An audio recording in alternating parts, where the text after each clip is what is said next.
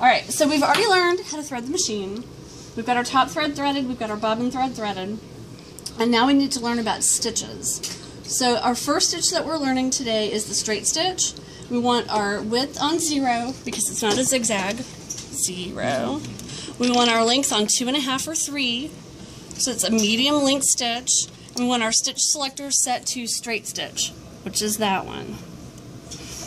So you're gonna lift up your bobbin thread, fish for it. All your settings are correct. We put our little window back on. And using Dakota's as an example, you're going to lower the needle with your hand wheel turning towards you into your road. You're going to lower your presser foot. That's the little car. Notice our headlight is on so we can see. And then we're going to step on the gas. Our gas pedal's down there. Alright, it's just like a car. Okay, so the first thing that we're going to do, we're not just going to like drive to Grandma's house. We're going to pull out of the driveway and then we're going to back up. And then we're going to drive to Grandma's house. Then we're going to back up again and then we're going to go pull in the driveway. And that's called a back stitch or a lock stitch, and that keeps our stitching in place so that the clothes don't fall apart after we make them. So here we go. Oh, and there's no steering wheel on your car, but you get to steer the road. Alright, so our needle's in the fabric, so you're going to sew a couple stitches forward. We're going to hold our reverse button down to sew a couple of stitches backwards. Oh gosh. So we're going to lower our needle into the fabric.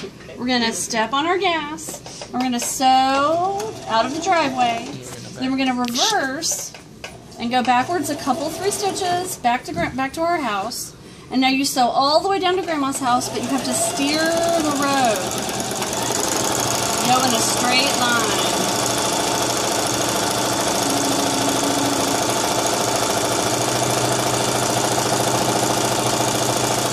And then when you get to the end of the line that you've drawn, you go backwards, a couple stitches, and then go forwards, and then you're done. Then you turn your hand wheel towards you and raise the needle, lift your foot, gently pull your fabric away. You can use the thread snips to clip that off, and you're done. And that is a straight stitch. And that's what we're going to do, straight stitch. Straight. Yay! So, we're going to learn 2 different techniques now. We're going to learn how to turn a corner, and we're going to learn how to sew in a spiral, which you will never actually do, but you do need to learn how to sew around, or to sew a curved seam.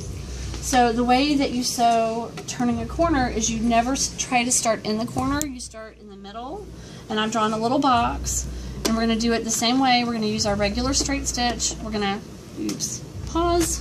So we're going to lower our needle into our line and lower our presser foot, and you're going to approach the corner with using your foot, but the last couple of stitches you want to do by turning your hand wheel towards you so that you get the needle in the exact center of that corner.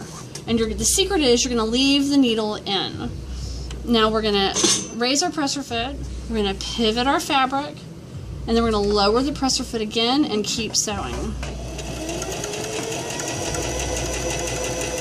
And that's how you turn a corner. Now, second trick is sewing in a curve or a spiral. The secret with that is you have to start in the middle where it's the curviest, like following the yellow brick road. And you have to have the road in front of you because your machine will not go sideways or backwards. So if you start with the road curving in, you always want to aim the road in between the 2 toes of the foot. So lower your needle, lower your foot, and then you're going to go slow when you're driving with your feet, but fast with your hands spinning the fabric.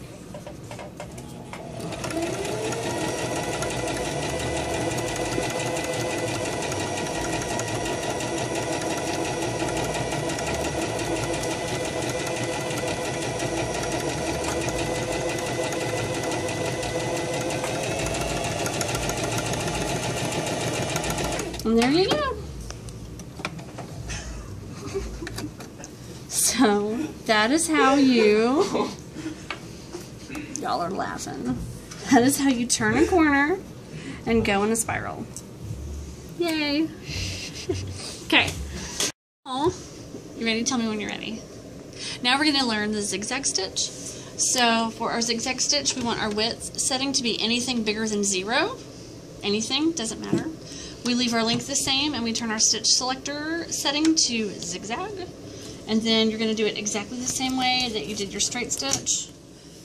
You're going to put your fabric under the foot. You're going to lower your needle. The needle is not going to follow the line that you're sewing on, but it's going to hop, skip, and jump across the line that you're sewing.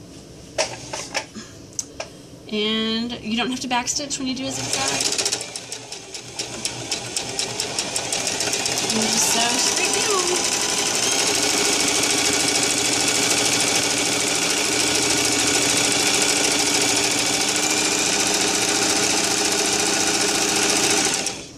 Like that. And then raise your needle, pull your fabric away. There you go, zigzag.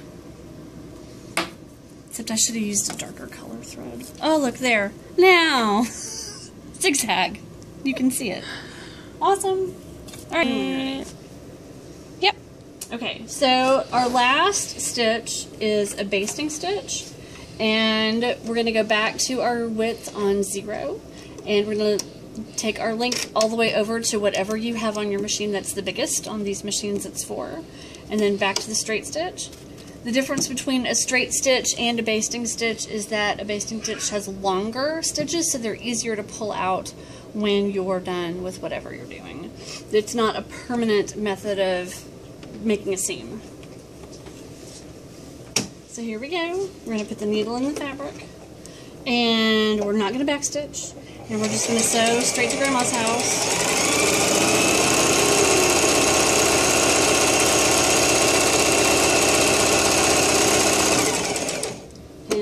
Pull your needle up, pull your fabric away, done. And you probably can't see this, but the stitches are a whole lot longer than the straight stitch. And those are the 3 stitches that we're doing. Yay!